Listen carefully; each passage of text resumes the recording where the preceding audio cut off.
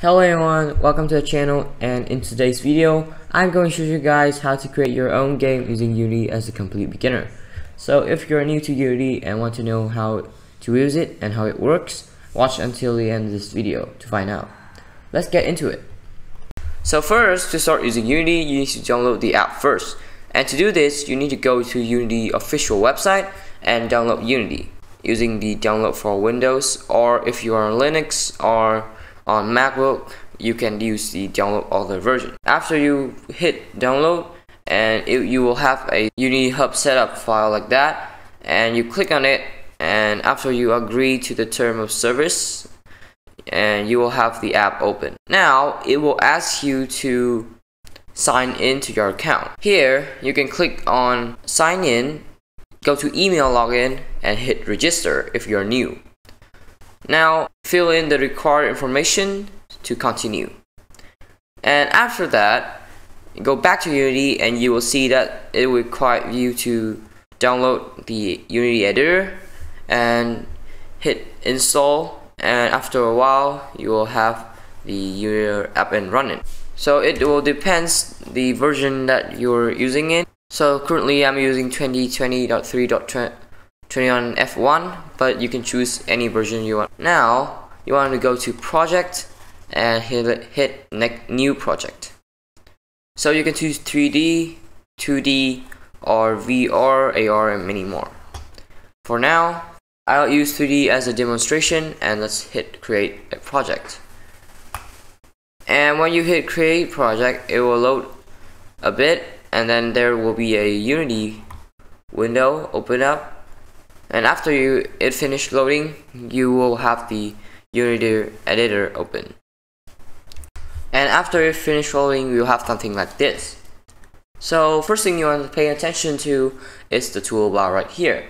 It's called a transform tool, and it consisted of a hand tool, a move tool, a rotate tool, and scale tool, and many more. The hand tool is used to drag the scene whenever you want to focus on. So right now I cannot see the cube, for example. I can just drag the scene and I can see it. The next is the move tool, and when you select an object, you can change its Y, X, or Z axis position. You can also select one of the inside face like this and move it in the screen. So next is the rotate tool, and same as the move tool, you can change it in the X, Y, and Z axis. And to rotate an object using the rotate tool, you can just drag a circle around the cube and just drag to your left, right, up, or down. And next is the scale tool, and this one is used for scaling an object instead of just placing objects next to each other like this. So for example, instead of 2 cubes like that, I can just scale this object like this. So, or we can use a scale tool. So instead of 2 cubes, I can just use my scale tool and scale it up. And you can also scale it much more, and this makes so that the scale tool is a very good way to scale your object in a very large size. Alright, so now let's focus on the scene and game section. So this section is for you to preview your game and also for you to create your map. There's also 3 buttons right here, which we just need to focus on the 2 button for now. So the first button is the play button. This is used to start your game. For example, I have my camera right here. So you can also see in the game section, which is the preview of what you're gonna see when you hit the play button. So for example, I'm gonna move my camera right here, and when you hit play, you'll see that the camera is in the exact position looking at the cube. Alright, thirdly, we want to look at the hierarchy, which is located in the middle top of the screen. This is the main place where you work with your game object. And if you right click the hierarchy, you can see there are many options that you can do.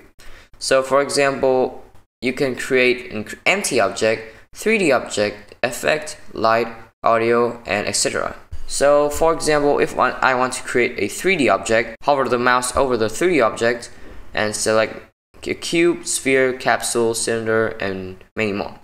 So if I select a sphere, you'll see that I have a sphere like right here. And you can also do this to a quad, a plane, a ragdoll terrain, and many more. And so you can also feel free to test the sphere or the object that you select with the transform move I just showed earlier. For example, you can scale the sphere like this, or like that, or move the sphere to the left, move it backwards, and so on. So to move in the scene, so for example, if you want to edit a section of your map instead of just the normal scene like this, you can right click and you'll see there's an eye icon which will show that when you move your mouse and right click at the same time, you can see it around the map. And combine this with the WASD key, you can move around the map and edit things. And you can also use the shift key to increase the speed when you are moving around. There are also axes right here for you to use if you want to just see one dimension. For example, if I click on the X, you'll see that our screen just looking at the X-axis direction, and if I click Y, you will see the same thing for the Y-axis. So moving on to the project and console section. So the project section is for you to manage your file, scripts, materials, and many more. This will be very handy because this helps your project look much more cleaner and more organized. So I can create materials through C# script and even folders if I want my project to be clean. You can also drag in models that you download from a website to here and then put it into the scene directly, and that will still work. And the console section is used when you are coding, and if there are program errors, it will show you the line that get errors. And I will show you an example on the scene right now. It will tell me that what script is wrong and what line is it wrong on.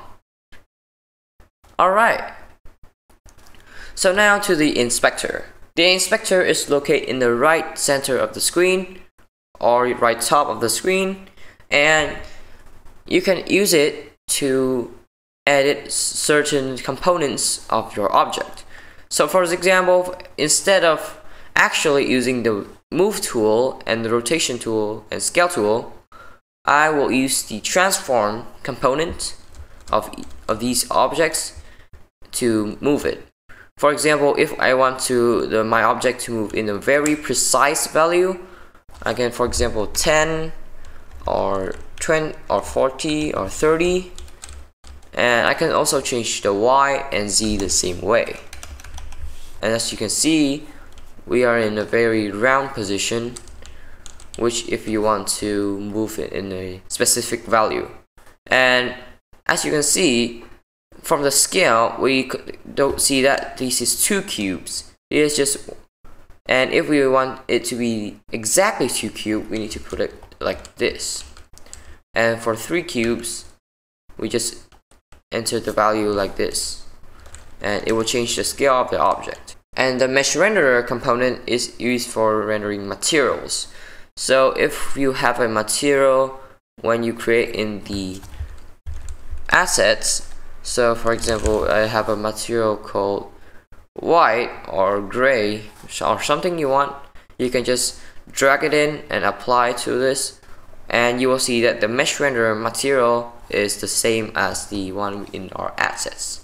There are also many components right in the add component section, so feel free to experiment with it And so I will see you guys in the next video.